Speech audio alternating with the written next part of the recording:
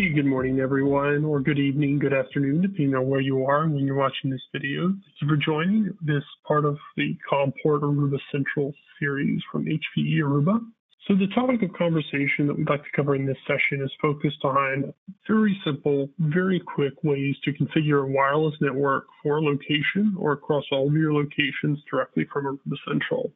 As a reminder, as I mentioned in one of our previous sessions, all AP configurations should happen at the group level. So if you have a group for your access points, or maybe you group those by buildings if they each need slightly different configurations, make sure you're making it at the group level here. Once there, you go to Devices on the left-hand side of the screen, and you'll immediately see what access points you have for that group. Same thing if you want to see what switches you have or what SD branch gateways for SD-WAN you have as well. Once you see this page, you can see which of your Aruba APs is the virtual controller, what their IP addresses are, what their host names are, what model they are if they're already configured. A lot of great information that's immediately available to you, along with how many are up, how many are down, and how many radios there are in total. Once you've verified that everything looks correct, you can move over to your configuration. And there are two different views for configuration. There is a more basic that is immediately on by default. Or if you want to do detailed, in-depth configurations, maybe you want to tweak a few settings and make them a little bit more customized for your organization, you can simply click Show Advanced, and you'll see all of these additional tabs branch out. The first tab that we'll look at is the WLANs tab. This is your SSIDs. So these are the SSIDs that will broadcast on your network. Could be IoT, could be employee, could be voice over IP, could be guest network. Whatever you need to do, it's a very simple four-step process to quickly configure.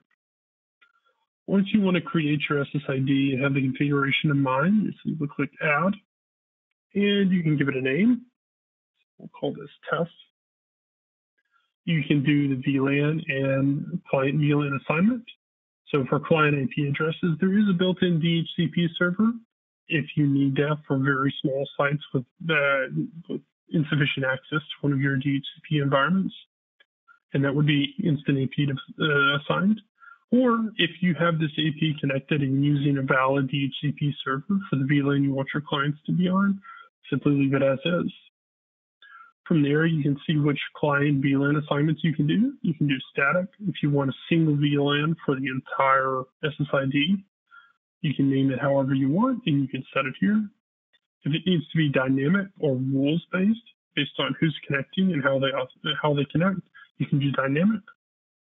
Or if it's a very simple network for a very, very small flat subnet structure for location, you can just do the native VLAN, which will be the same VLAN that your access point is connected on. The next step in the process covers security. So this is going to be primarily focused on your authentication method. Note that in Aruba Central, WPA3 standards for both personal and enterprise are available, along with multi-pre-shared key. So depending on how you want to connect to your network, what devices are connecting, please make sure you select the key management that would work best for your organization. If you're doing personal, you'll just set up a simple pre-shared key. You'll retype that, and you're good to go. If you want to do enterprise, there is a built-in server. If you want to statically configure a username and passwords for certain users on there that can be used, or you can simply connect it to a Radius server like ClearPass or Microsoft Radius. If you are using the internal server built in, you want to add a username, you can also do so while you're here. You can also do so in a separate window at a later date if you need to add users. So we can just name this user test123, password, and use one of these predefined types, employee or guest, depending on who they are.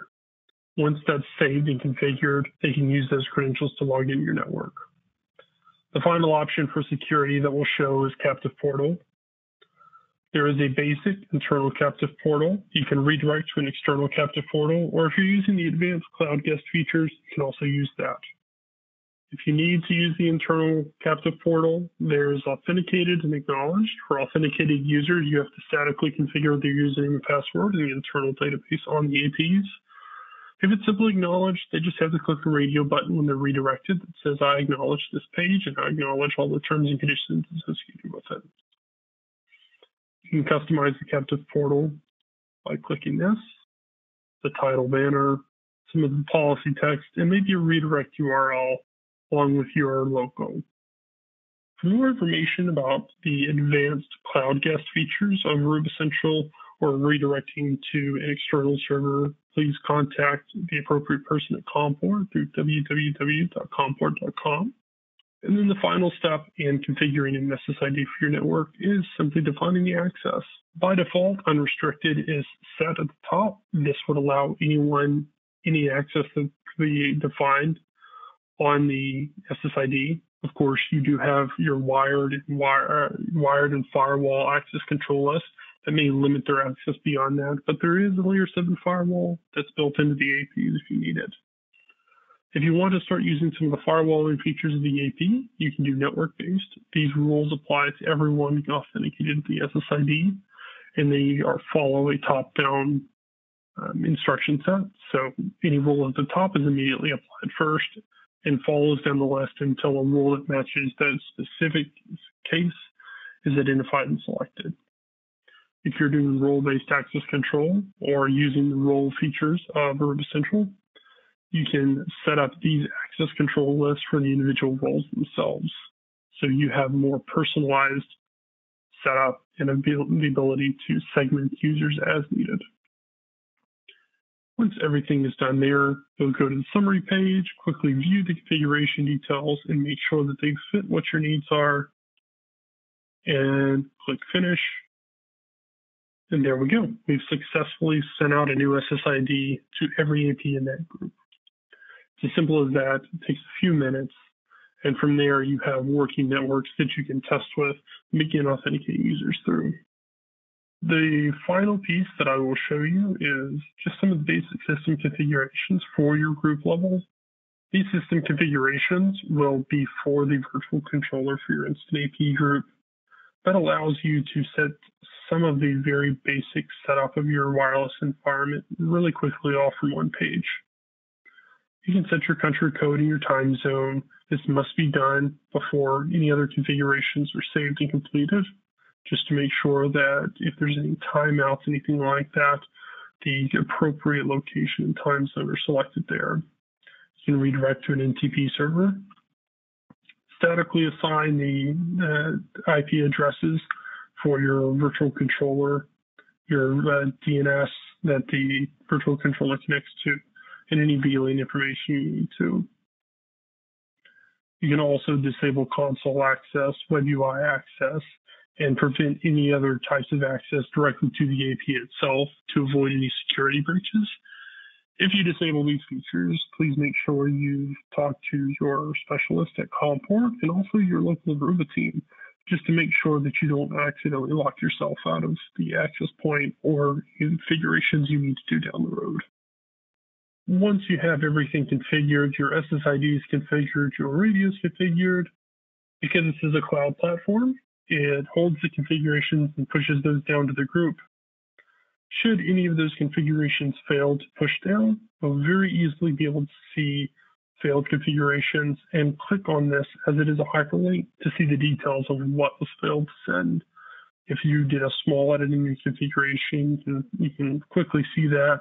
And if it's just an error from Aruba Central, you can quickly remove that error message and just make sure that you're taking note just in case there is something that needs to happen or may not be pushed the right way. Well, thank you everyone for joining. I hope you understand how easy it is now to configure a wireless network through Aruba Central. If you have any more questions, want to see more, want to test this out through a trial or a 90-day proof of concept, please reach out to Comport at www.comport.com. They will be happy to get in touch and tell you more. Thanks for joining, everyone.